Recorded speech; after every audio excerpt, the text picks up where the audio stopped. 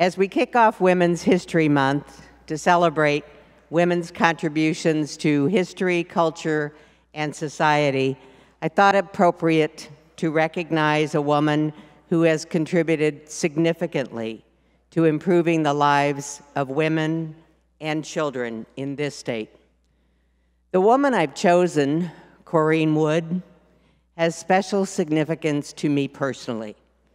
She lived in Lake Forest, Illinois.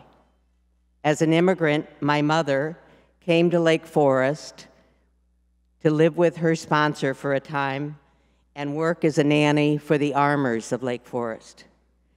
In addition, Corinne was the office mate for my predecessor, the late Representative Rich Myers. Described as a trailblazer, Corinne Wood was the first woman to serve as lieutenant governor for Illinois. But she was much more than that. She was a mother, a wife, a lawmaker, a lawyer, a healthcare advocate, and an ethics champion. Corinne graduated from Loyola University Law School in 1979 and practiced law in Chicago for more than 20 years. Corinne often referred to herself as a recovering attorney. Then in 1996, she was elected to the Illinois House of Representatives, where she sponsored more bills that were signed into law than any other freshman state representative. She was considered one of the hardest working legislators in the Illinois General Assembly, and her hard work did not go unnoticed. Still serving in her first term, Corinne was chosen to run for lieutenant governor on the Republican ticket, winning the election in the fall of 1998.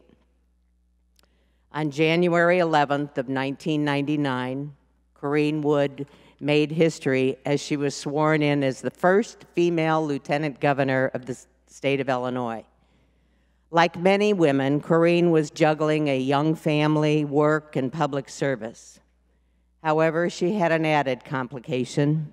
In early 1997, just before being chosen to run for lieutenant governor, Corinne was diagnosed with breast cancer and began intensive treatments. It was her experience with cancer that led her to focus on women's health issues. While she had access to the best health care, not everybody did.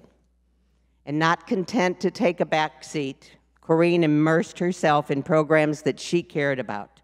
As lieutenant governor, she led the Women's Health Illinois initiative to improve women's health, and she launched a campaign to increase funding for the state's Breast Cancer Research Fund. Not coincidentally, contributions to the Breast Cancer Research Fund doubled in the campaign's first year. She also served as the chairman of the Governor's Rural Affairs Council, the Illinois Rural Bond Bank, and the Rivers of Illinois Coordinating Council. She was the head of the Illinois Main Street program, which promoted economic development in communities throughout the state. And she championed Scott's Law, requiring drivers to reduce their speed and change lanes when approaching emergency vehicles. She was also appointed to lead the State Government Accountability Council. Even with all of the responsibilities and the added burden of fighting cancer, Corinne made sure that she paved the way for other women in politics, encouraging and mentoring girls and young women, myself included, to get involved in their communities and supporting women candidates in big ways. And most important, setting an example for how politics can benefit everyone in the state, which often meant reaching across the aisle to gain support for important programs.